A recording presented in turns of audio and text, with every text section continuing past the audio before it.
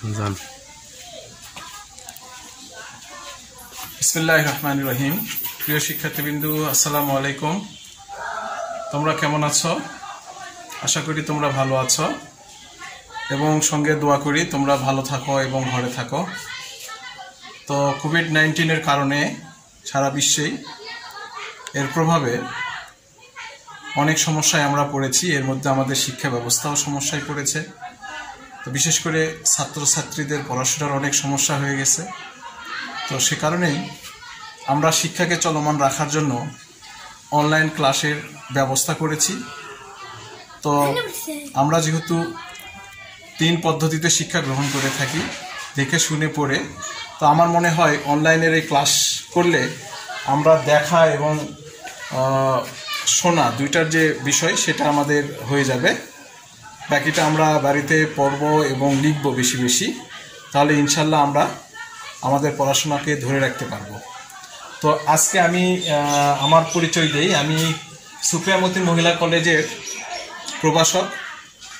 আমার বিষয় উৎপাদন ও ব্যবস্থাপনা ও বিপণন। আর আমি উৎপাদন ব্যবস্থাপনা ও বিপণনের প্রথম পত্রের প্রথম অধ্যায় নিয়েই আজকে আলোচনা করব। এবং এখানে বা উৎপাদন ব্যবস্থাপনা ও বিপণনের 2টা অধ্যায় রয়েছে, প্রথম পত্র এবং দ্বিতীয় পত্র রয়েছে। তো 2টা পত্রে 10টা করে অধ্যায় রয়েছে। তো আজকে আমি প্রথম পত্রে প্রথম অধ্যায় নিয়ে আলোচনা করব এবং অধ্যায়ের নাম হচ্ছে উৎপাদন। এবং এই উৎপাদন অধ্যায়ে আমাদের জন্য খুবই গুরুত্বপূর্ণ অধ্যায়, কারণ এখান থেকে আমাদের শতভাগ প্রশ্ন হওয়ার সম্ভাবনা আছে।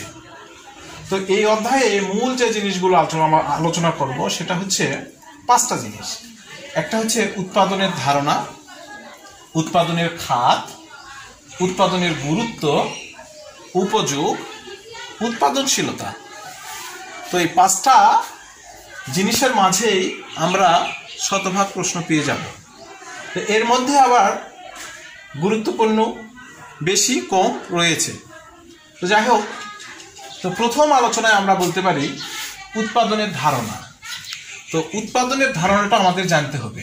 তো উৎপাদনের ধারণাটা হচ্ছে যে উৎপাদন হচ্ছে কোনো কিছু সৃষ্টি করা, কিন্তু আক্ষরিক অর্থে মানুষ কোনো কিছু সৃষ্টি করতে পারে না, মানুষ উপযোগ তৈরি করতে পারে। সুতরাং আমরা বলতে পারি উৎপাদন হচ্ছে উপযোগ তৈরি করা।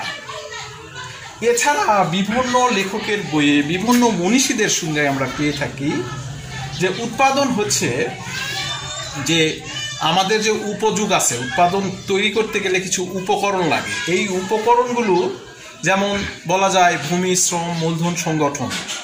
তো ভূমি, শ্রম, মূলধন, সংগঠনের নিয়ে একত্রিত করে যে নতুন কিছু তৈরি করা হয় সেটাই হচ্ছে উৎপাদন। এছাড়া আমরা বলতে পারি মানুষের অভাব মেটানোর জন্য যে নতুন কিছু তৈরি করা হয় সেটি উৎপাদন। এছাড়া আমরা আরো অন্যভাবে বলতে পারবো, উৎপাদন হচ্ছে একটি উপযোগ। এছাড়া বলতে পারবো মানুষের শ্রম ও বুদ্ধিমত্তার দ্বারা প্রকৃতির সম্পদ দিয়ে যে জিনিস তৈরি করা হয় সেটি উৎপাদন।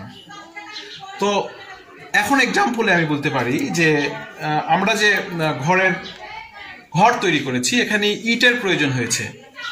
আর ইটের যে প্রয়োজন হয়েছে, ইটটা এসেছে কোথা থেকে? মাটি থেকে। মাটি কে সৃষ্টি করেছে? সৃষ্টিকর্তা সৃষ্টি করেছে, আমরা মাটি সৃষ্টি করতে পারি নাই। তো সুতরাং এইখানে আমরা ইট তৈরি করেছি। তো আমরা ইট তৈরি করে ইটটা উৎপাদন করেছি।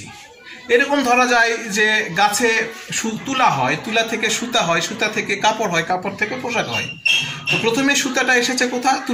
তুলাটা এসেছে সৃষ্টিকর্তার কাছ থেকে। বাকিগুলো আমরা তৈরি করে এটাকে উৎপাদনে রূপান্তরিত করেছি। তো সুতরাং আমরা উৎপাদনের ধারণাটা পেয়ে গেলাম। আরো বিস্তারিত ধারণা আছে, আমরা এই ক্লাসে অনেক ধারণা দিয়েছি। তো এখানে আমি প্রশ্ন যদি আসে, প্রশ্নতে আমি এখানে শুধু জ্ঞানমূলক প্রশ্ন আসার সম্ভাবনা বেশি। জ্ঞানমূলকের বাইরে এখানে প্রশ্ন হবে না, যে উৎপাদন কি, শুধু এইটাই হবে। অনুধাবনমূলক প্রশ্ন আছে, সৃজনশীলের বাকি গল্প আছে, সেগুলোতে এই প্রশ্নটা আসবে না। তবে জ্ঞানমূলকের জন্য আমার মনে হয় যে ভেরি ভেরি ইম্পর্টেন্ট। তো গেলে উৎপাদনের ধারণা, এবার উৎপাদনের খাত। তো উৎপাদনের খাতে আমরা আলোচনা করতে পারি যে উৎপাদনের খাত এতটা ইম্পর্টেন্ট নয়, কিন্তু এখানে উৎপাদনের খাত অনলি তিনটা। একটা হচ্ছে কৃষি খাত, শিল্প খাত আর সেবা খাত। তো কৃষি খাত, শিল্প খাত আর সেবা খাত আমরা বিগত আমলের প্রশ্ন যদি 4-5 বছরের প্রশ্ন পর্যালোচনা করে দেখি, তাহলে এইখানে আমি দেখব যে 2 থেকে 3টা প্রশ্ন হয়েছে। তো 2 থেকে যদি 3টা প্রশ্ন হয়ে থাকে আর আমরা যদি না পড়ি, আমাদের সময়ই আমরা যারা পরীক্ষার্থী, আমরা যারা পরীক্ষা দেবো, এদের সময় যদি উৎপাদন খাতটা চলে আসে, তাহলে আমরা পরীক্ষায় পারবো না। এ কারণে আমাদের এইটাও ছাড়া যাবে না, যেহেতু বিগত আমলে আসছে, আর যেহেতু 3টা বিষয় নিয়ে, অনলি 3টা বিষয় নিয়ে আলোচনা করতে হবে, সুতরাং আমরা এটাও একটু দেখে দেব। খাত 3টা কি কি? কৃষি খাত, শিল্প খাত আর সেবা খাত। তো কৃষি খাতটা কি? কৃষি খাত হচ্ছে যে বিভিন্ন ধরনের চাষাবাদযোগ্য জমি, তারপরে হাঁস মুরগির খামার, গরু ছাগলের খামার, মৎস্য খামার, এই জিনিসগুলি হচ্ছে কৃষি খাত। আমরা পরীক্ষায় অনেক সময় ভুল করে থাকি যে খামার, যখন খামারটা শুনে থাকি, অনেক স্টুডেন্ট আমরা দেখেছি, পরীক্ষায় দেখেছি যে খামার শব্দটা আসলেই তারা শিল্প খাতের মধ্যে নিয়ে নেয়। তো আমরা এটা শিল্প খাতের মধ্যে নিব না, আমরা এটা অবশ্যই কৃষি খাতের মধ্যে নিব। কারণ আমি যখন শিল্প খাত নিয়ে আলোচনা করব, তখন তোমাদের আরও কৃষি খাত এবং শিল্প খাতের যে জটিলতা আছে সেটা তোমরা ক্লিয়ার হয়ে যাবা। তো কৃষি খাতের, এখানে কৃষি খাতের যে আমি বললাম কি কি, যে বিভিন্ন ধরনের চাষাবাদযোগ্য জমি, তারপরে হাঁস মুরগির খামার, মৎস্য চাষ, গরু ছাগলের খামার, এইগুলো থেকে যে আমরা যে জিনিসগুলো উৎপাদন করি, এটাই হচ্ছে কৃষি খাতের উৎপাদন খাত। তো গেল কৃষি খাত। এবার যাব শিল্প খাত। শিল্প খাতটা হচ্ছে যখন কোনো দ্রব্য বা দ্রব্যের আকার আকৃতির পরিবর্তন করি আমরা, সেটাই হচ্ছে শিল্প খাত। তাহলে আকার আকৃতির পরিবর্তন করি, সেটাই হচ্ছে শিল্প খাত। তাহলে আমরা এখন ধরে নিতে পারি যে মাটি থেকে ইট তৈরি করেছি, এখানে আমি আকার আকৃতির পরিবর্তন করেছি, শিল্প খাত। এছাড়া এই যে কলম, এই কলমটি প্লাস্টিকের ছিল, তো প্লাস্টিকের কলম থেকে পরবর্তী সময়ে প্লাস্টিকের জিনিস ছিল, সেখান থেকে কলম তৈরি করেছে, তার মানে এটা শিল্প খাতের মধ্যে নিয়ে আসা যায়। এছাড়া যা তৈরি করতেছে আমরা আকার আকৃতির, মূল কথা হচ্ছে এখানে মূল জিনিস দেখতে হবে যে আকার আকৃতির পরিবর্তন হচ্ছে কিনা। যদি আকার আকৃতির পরিবর্তন হয়, তাহলেই সেটা হচ্ছে শিল্প খাত। তো এখানে আমি বলতে পারি আগের যে কৃষি খাত আর শিল্প খাতের মধ্যে অনেক সময় আমরা বলে থাকি হাঁস মুরগি এটা শিল্প খাত, কিন্তু আমি যে দুইটা সংজ্ঞা বললাম, এখানেই আমার ক্লিয়ার হয়ে যাওয়ার কথা। কারণ হাঁস মুরগি আকার আকৃতি আমরা পরিবর্তন করতে পারি না, আকার আকৃতি পরিবর্তন করলে সৃষ্টিকর্তা করে, তাহলে সেখানে আমাদের কোনো হাত নেই। সুতরাং আমরা এটাকে শিল্প খাতের মধ্যে হাঁস মুরগিকে নিয়ে আসবো না। গরু ছাগল চাষাবাদযোগ্য, চাষাবাদ যেখানে চাষাবাদ হয়, শস্য যেমন ধান রোপণ করি আমরা, ধানটা ধীরে ধীরে বড় হচ্ছে, কিন্তু সেটা তো আর আমরা করতেছি না, তাহলে সেগুলো আমরা শিল্প খাতের মধ্যে নিয়ে আসবো না। তো এখন থাকলে হচ্ছে সেবা খাত। সেবাটা কি? সেবা আমরা এটা বস্তুগত কোনো জিনিস নয়, সেবাটা বস্তুগত জিনিস নয়, দৃশ্যমানও কোনো জিনিস নয়, এটা হচ্ছে একটা অদৃশ্যমান জিনিস। অদৃশ্যমান জিনিস যেরকম আমি শিক্ষকতা করতেছি, আমি কথা বলে কথা শেষ করছি, তার মানে আমার আর দ্বিতীয় কোনো জায়গায় দেখা যাবে না, বা ওই কথা আমার শোনা যাবে না, তাহলে এটা তো দৃশ্যমান হলো না, অদৃশ্যমান হয়ে গেল। এখানে আমার এই কাজটা হচ্ছে সেবা খাতের মধ্যে পড়ে যাচ্ছে। এরকম আরও আছে, চিকিৎসা, ডাক্তারের সেবা, উকিলের সেবা, আরও অনেক আছে। তো এই 3টা খাত আমরা অবশ্যই মাথায় রাখবো। এখান থেকে অবশ্য আমাদের এমসিকিউ এর কোশ্চেন হয়ে থাকে অনেকগুলো, যেটা আমি প্রথমে বলছিলাম যে কৃষি খাতে ওই যে হাঁস মুরগির খামার, মৎস্য চাষ, গরু ছাগলের খামার, এগুলো আমরা ভুলে শিল্প খাত দিয়ে থাকি। তো সে কারণেই আমার মনে হয় প্রশ্নটা এই জায়গা থেকে একটু বেশি করে ফেলে। তা আমরা এগুলো মাথায় রাখবো। এখানে আলোচনা উৎপাদনের গুরুত্ব নিয়ে আবার শুরু করলাম। উৎপাদনের গুরুত্বতে আমাদের পরীক্ষায় এইভাবে উৎপাদনের গুরুত্বতে কোনো প্রশ্ন হয় না। প্রশ্নটা মতামত যেখানে চাই সেখানে উৎপাদনের গুরুত্ব নিয়ে মতামত চাই, যে এই যে উপযোগ তোমার তুমি কি মনে করো যে এইটা যুক্তিসঙ্গত কিনা। তো সে জায়গায় আমাদের উৎপাদনের গুরুত্বতে একটু হ্যাঁ বা না নিয়ে আলোচনা করতে হয়। তো এখানে এমন কোনো ইম্পর্টেন্ট নয়। তোমাদের মূল এই অধ্যায়ের মূল যে জিনিসটা সেটা হচ্ছে উপযোগ। এই উপযোগ যেটা প্রশ্ন, এই প্রশ্ন ভেরি ভেরি ইম্পর্টেন্ট বলা যায়। যদি উৎপাদনশীলতার অঙ্ক পরীক্ষায় না আসে তাহলে তো আমি মনে করি এখানে 99% কোশ্চেন হওয়ার সম্ভাবনা আছে। তো 99% কোশ্চেন হওয়ার সম্ভাবনা মানে কি, আমি তো আর 100% দিতে পারবো না। তো 99% মানে বুঝে নিতে হবে তা কতটা ইম্পর্টেন্ট বা কতটা গুরুত্বপূর্ণ। তো এই উপযোগ আমরা মূলত জানি পাঁচটি হচ্ছে, একটা হচ্ছে রূপগত উপযোগ, স্থানগত উপযোগ, সময়গত উপযোগ, সেবাগত উপযোগ। তাহলে কয়টা বললাম? রূপগত, স্থানগত, সেবাগত, আর একটা ভুলে ছাড়ছি, সত্যগত উপযোগ, আর একটা হচ্ছে সেবাগত উপযোগ। তবে বর্তমান প্রেক্ষাপটে তথ্য ও প্রযুক্তিগত উপযোগ নামে একটা উপযোগ আসছে। তো এইটা কখনো পরীক্ষায় আসেনি, সে কারণে আমরা 5টি উপযোগ নিয়েই আলোচনা করব। 5টি উপযোগ, তাহলে প্রথমটা হচ্ছে রূপগত উপযোগ। এখানে আমরা বইয়ে অনেকেই পড়ে নিয়েছি, তো আমি শুধু জাস্ট বুঝে দিব যে রূপগত উপযোগটা কি। রূপগত উপযোগ হচ্ছে যে রূপের পরিবর্তন। জাস্ট আমাদের মেমোরিতে রাখতে হবে রূপের পরিবর্তন, মানে কোনো জিনিসের আকার আকৃতির পরিবর্তন ঘটিয়ে যে উপযোগ তৈরি হয় সেটি হচ্ছে রূপগত উপযোগ। কিন্তু এটা হচ্ছে আমার সংজ্ঞাগত পড়া, কিন্তু আমি মেমোরিতে রাখবো কিভাবে যে রূপের পরিবর্তন ঘটিয়ে যে উপযোগ হয় সেটাই হচ্ছে রূপগত উপযোগ। তাহলে রূপের পরিবর্তন কি করে হয়?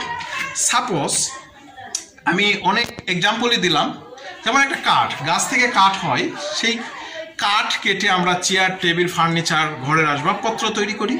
তাহলে এখানে প্রথমে ছিল কাঠ বা গাছ, সেখান থেকে এত কিছুর পরিবর্তন হয়ে গেছে। তার মানে এইটাই রূপগত পরিবর্তন, আমার রূপের পরিবর্তন। বহুত এক্সাম্পল দেওয়া যাবে রূপগত পরিবর্তনের। আম থেকে জুস তৈরি, তাহলে জুসটা কি? রূপের পরিবর্তন হয়েছে। আগে তো জুস ছিল না, আগে ছিল আম। সুতরাং এখানে আমার পরিবর্তন হয়েছে কি? জুস হয়ে গেছে। তাহলে এখানে রূপের পরিবর্তন হয়েছে, তার মানে এটাই হচ্ছে রূপগত উপযোগ। রূপগত উপযোগের পর আছে বলতে পারি স্থানগত উপযোগ। স্থানগত মানে কি? এক স্থান থেকে আর এক স্থানে যাইতে যে উপযোগ তৈরি হয় সেটাই হচ্ছে স্থানগত উপযোগ। তাহলে স্থানের কথাটা এখানে জড়িয়ে থাকবে। আমরা উপযোগ চিনব, আমরা এখানে এমসিকিউ এ প্রশ্ন হয়, সংজ্ঞাগত প্রশ্ন হয়, এছাড়া তো সৃজনশীলতে এইটাতেই সবচেয়ে বেশি কোশ্চেন হয় এই অধ্যায়ে। তো এখানে তারা কি দেখবো? যে স্থান নিয়ে আলোচনা থাকবে, স্থান নিয়ে আলোচনা থাকবে। তার মানে এক স্থান থেকে আর এক স্থানে, সাপোজ যদি আমি বলি যে বর্তমানে আমের সময়, তাহলে আম আমি কিনেছি চাপাই বা রাজশাহীতে, তাহলে এই আমটা ক্রয় করে আমি যদি হবিগঞ্জে নিয়ে আসি, তাহলে এখানে আমার যে আমটা আমি এক স্থান থেকে কোথায় নিয়ে আসলাম? আর এক স্থানে নিয়ে আসলাম, রাজশাহী থেকে হবিগঞ্জে নিয়ে আসলাম। তো এই যে স্থান, এক স্থান থেকে আর এক স্থানে নিয়ে এসেছি, এটাই হচ্ছে স্থানগত উপযোগ। আর এই উপযোগের মাধ্যম হচ্ছে পরিবহন। এই উপযোগের মাধ্যম হচ্ছে পরিবহন।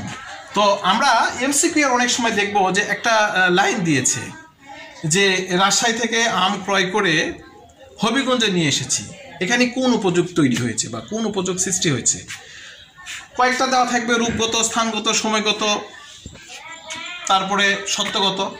তো আমার এই যে এইটা বুঝে আমাকে অ্যান্সার করতে হবে। তাহলে আমি কি অ্যান্সার করব? এখানে অবশ্যই স্থানগত উপযোগ দিব।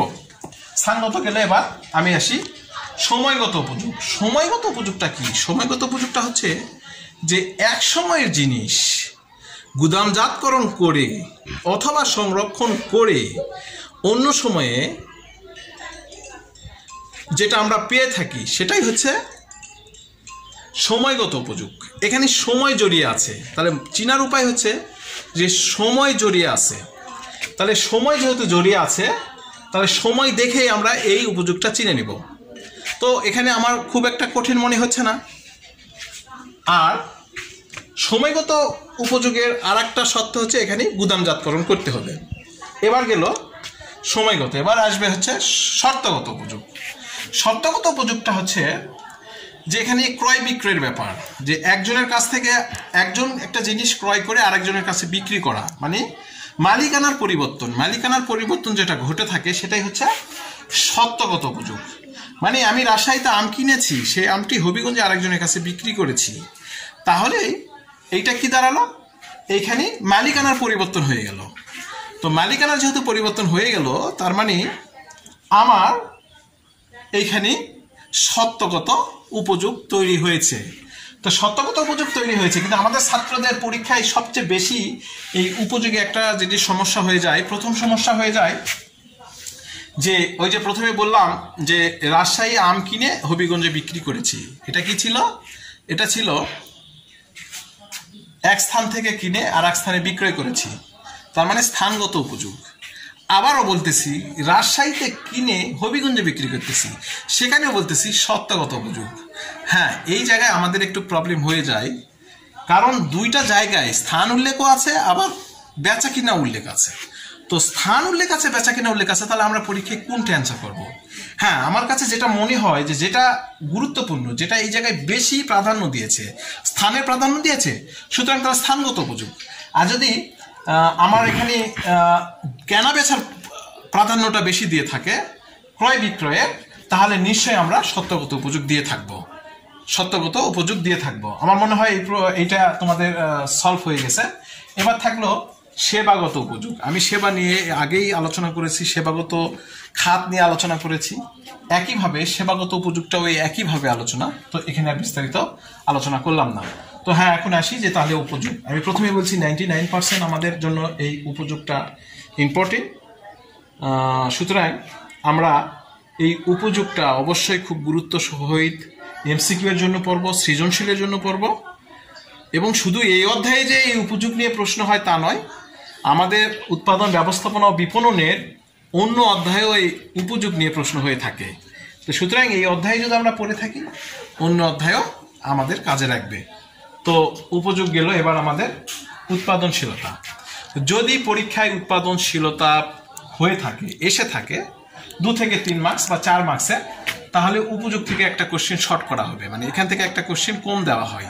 গ নম্বরে হয়তো উপযোগ থেকে দিয়েছে, আর ঘ নম্বরে অঙ্ক দিয়েছে, বা গ নম্বরে অঙ্ক দিয়েছে, ঘ নম্বরে উপযোগ দিয়েছে, সেক্ষেত্রে এইটাও আমাদের কাছে ভেরি ভেরি ইম্পর্টেন্ট। এইটাকেও আমরা 99% বলতে পারি, 99% বলতে পারি। হ্যাঁ, এখন উৎপাদনশীলতা আসলে এখানে বিশেষ করে অঙ্কই আসে, আর আমরা স্টুডেন্টেরা অনেক সময় অঙ্কতে ভয় পেয়ে থাকি, বিশেষ করে মেয়েরা ভয় পেয়ে থাকে অঙ্কেতে। তো এই অঙ্কেতে যাতে আমরা ভয় না পাই, আমি খুব সংক্ষিপ্ত আকারে তোমাদেরকে অঙ্ক নিয়ে উপস্থাপন করবো। আমার মনে হয় জড়তা কেটে যাবে, আর কখনোই ভয় করবো না, যেহেতু অ্যাকাউন্টিং এবং ফিনান্সের অঙ্ক এগুলো আছে। অ্যাকাউন্টিং এর বা ফিনান্সের অঙ্কের মধ্যে এত হার্ড নয়। আমাদের এই উৎপাদন ব্যবস্থাপনার অঙ্কটা খুবই ইজি। আমরা একটু প্র্যাকটিস করলে আমরা অঙ্কটা করতে পারবো। তো সুতরাং আমি একটু অঙ্কটা লিখি, তোমাদের এই অঙ্ক নিয়ে আলোচনা করব। তো অঙ্কটা একটু লিখে ফেলি। আমরা যেটা নিয়ে আলোচনা করতেছিলাম, উৎপাদনশীলতা। উপযোগ যেরকম আমাদের কাছে খুবই ইম্পর্টেন্ট, খুবই গুরুত্বপূর্ণ, এরকম এই অধ্যায়ের জন্য উৎপাদনশীলতাও গুরুত্বপূর্ণ। তবে আমরা কখনোই ভয়ে যে অঙ্ক আছে সুতরাং এটা করব না, এরকম চিন্তা করব না। এখানে অনলি কয়েকটা সূত্র আছে, যে মোট উৎপাদনশীলতার সূত্র। যদি আমি মোট উৎপাদনশীলতার সূত্র জেনে থাকি, তা আমি আজকে একটি কৌশল দিয়ে থাকবো, একটা সূত্র থেকে বাকি সবগুলো সূত্র ইনশাল্লাহ হয়ে যাবে। তো আমরা সেক্ষেত্রে কোনো ভয় পাবো না, আমরা ইনশাল্লাহ আমরা এখান থেকে অঙ্ক করতে পারবো। আমি যদি এখন বলি মোট উৎপাদনশীলতার সূত্র কি, মোট উৎপাদনশীলতা সমান মোট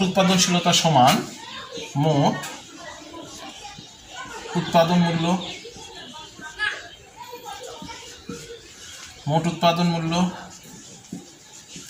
ভাগ হচ্ছে মোট উপকরণ মূল্য।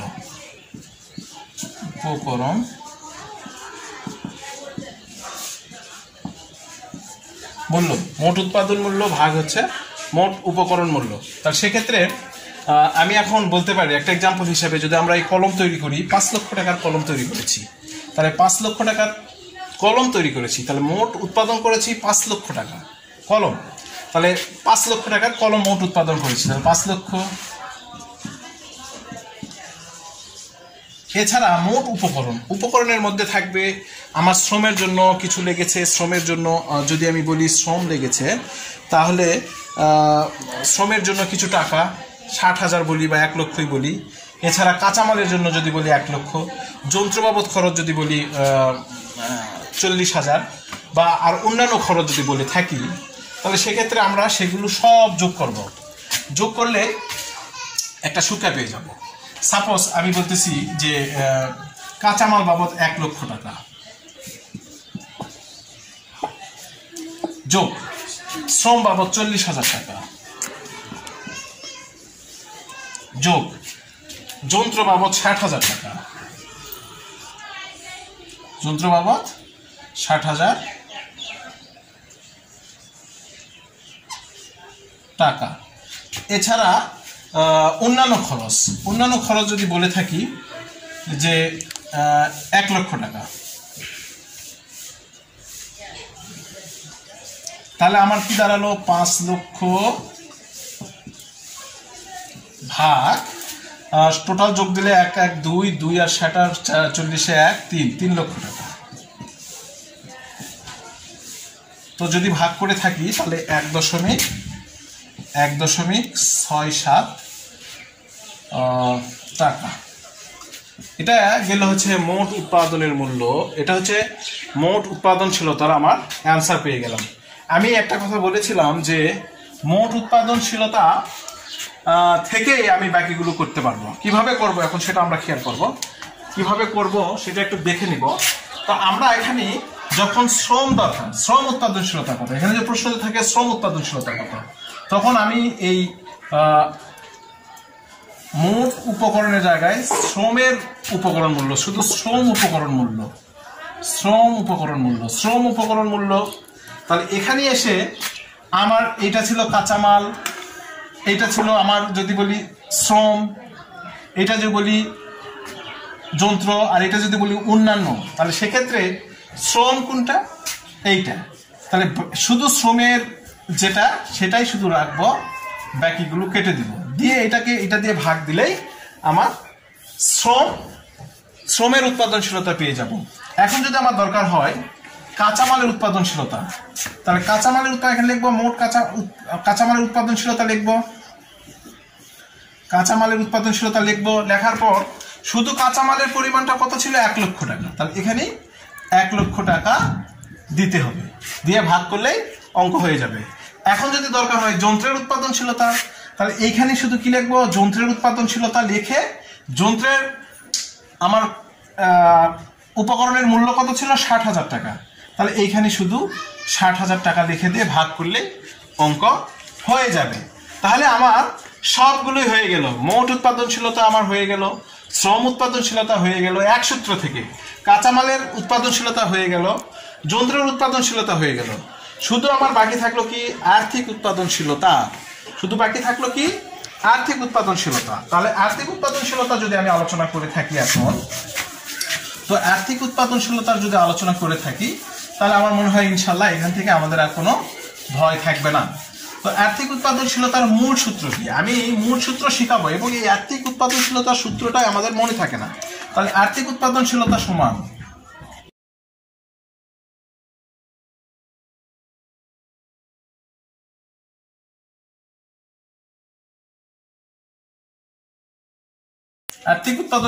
সমান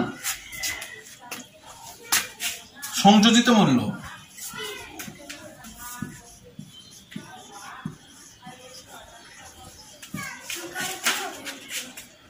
ডিভাইডেড রূপান্তরিত মূল্য।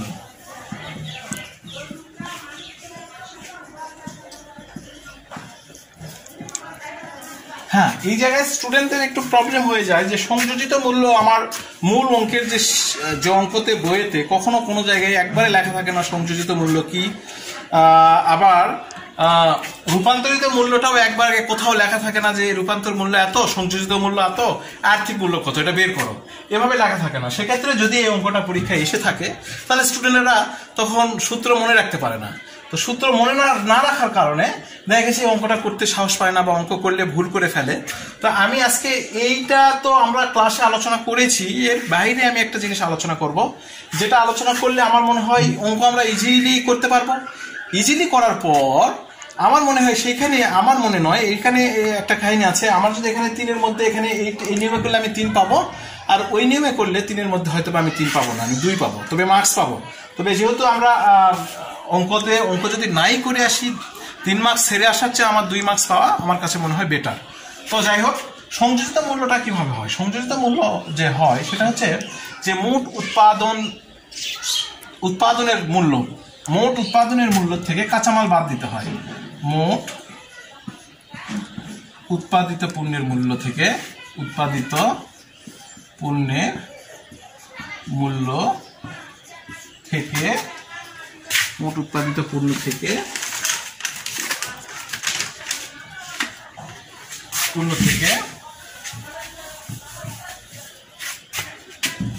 উৎপাদিত মূল্য থেকে কাঁচামাল বিয়োগ করতে হবে, কাঁচামাল বাদ।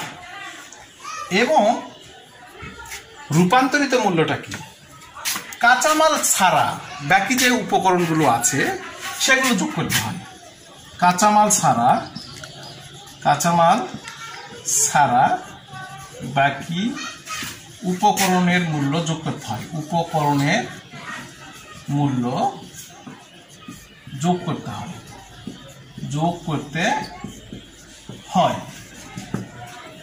হয়। তাহলে এখানে মোট উৎপাদিত পণ্যের মূল্য ছিল 5 লক্ষ টাকা, আমার মনে আছে 5 লক্ষ টাকা। আর কাঁচামাল ছাড়া যে বাকিগুলো ছিল, কাঁচামাল আমি 1 লক্ষ ধরেছিলাম, আর বাকিগুলো একটা ছিল 40,000, একটা ছিল 60,000, একটা ছিল 1 লক্ষ।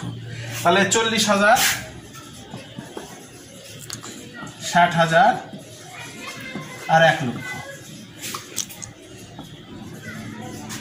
এই টোটাল আমার হচ্ছে 5 লক্ষকে ভাগ দিলে নিচে এসে হচ্ছে কত? নিচে এসে হচ্ছে 2 লক্ষ নাকি? তাহলে 2 লক্ষ, হ্যাঁ 2 লক্ষ। তাহলে এই 2 লক্ষকে 5 লক্ষ দিয়ে ভাগ করলে 2 দোকানো 4, 2 দোকানো 4 থাকলো 1, 5 দোকানো 10, এত টাকা। এইটা আমি পেয়ে যাচ্ছি। হ্যাঁ, এখন আমি একটা সূত্র শিখাইতে চাইছিলাম যে যদি আমার এইটা মনে না থাকে, আর্থিক উৎপাদনশীলতা সমান সংযোজিত মূল্য ডিভাইডেড রূপান্তরিত মূল্য, আমি এই নিয়মে অঙ্ক করলে আমি 3-এ 3 পাবো। আর যদি এই নিয়মে অঙ্ক আমি না করে থাকি তাহলে আমার কি দাঁড়াবে? আমি অন্য একটা সূত্র, খুব সহজ, যেটা আমি মোট উৎপাদনশীলতার সূত্র জানতাম, এটা মিশিয়ে দিলাম।